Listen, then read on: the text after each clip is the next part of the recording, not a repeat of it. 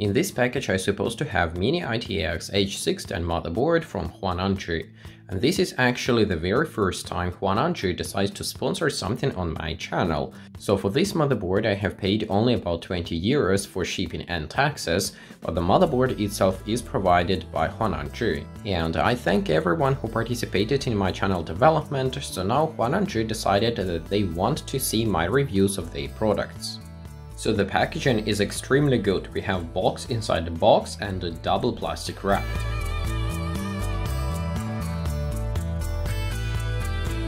So the box itself looks and feels extremely pleasant. We also have this 3-year warranty print.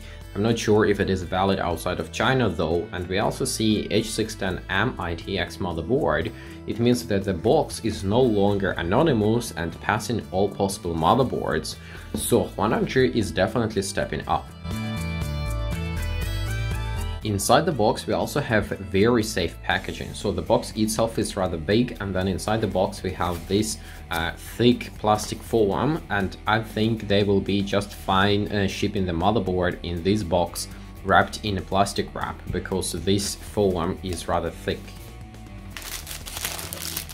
The I/O shield is now painted, and it also feels a bit thicker than it used to be, but maybe it's just because of the paint.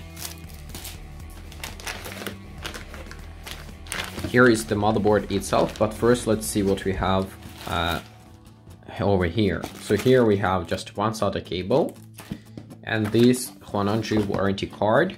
As I have already said, I don't think it is valid anywhere outside of China, or at least they do not have any representatives outside of China.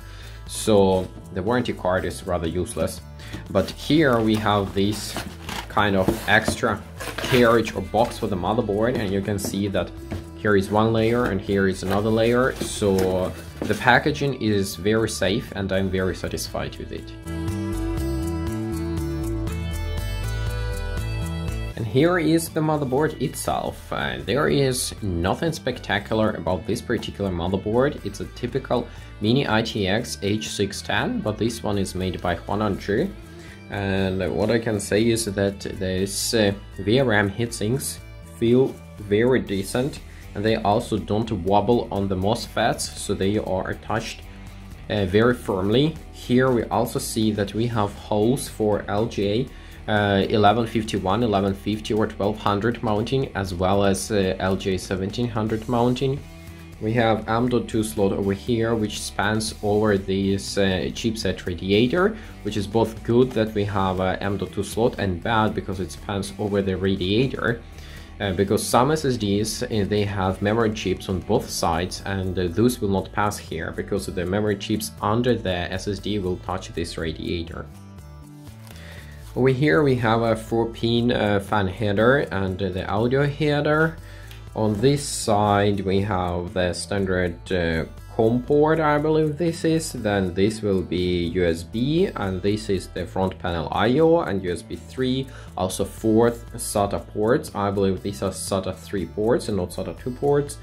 Of course we have the 24 and 8-pin power connectors, 2 memory slots, and I think this is first time ever I see Chinese manufacturers use these single side clicked memory slots. I don't like these memory slots, but it is what it is. Like, they do their job, it's just I don't like them. So on this side you can open it, on this side you cannot open it.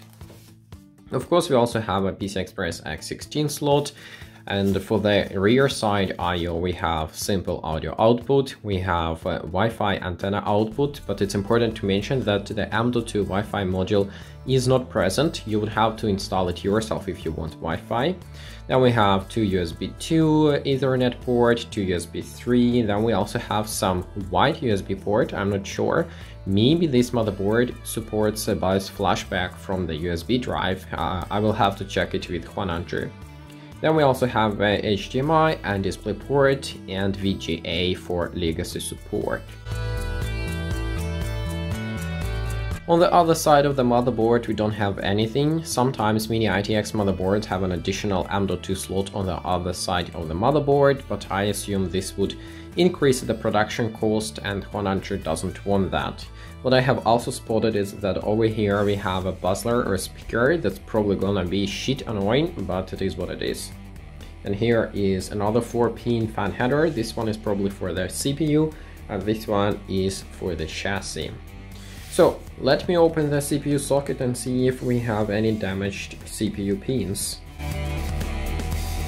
So the CPU socket looks to be perfectly fine. I don't see any damages, at least I don't see any damages right now.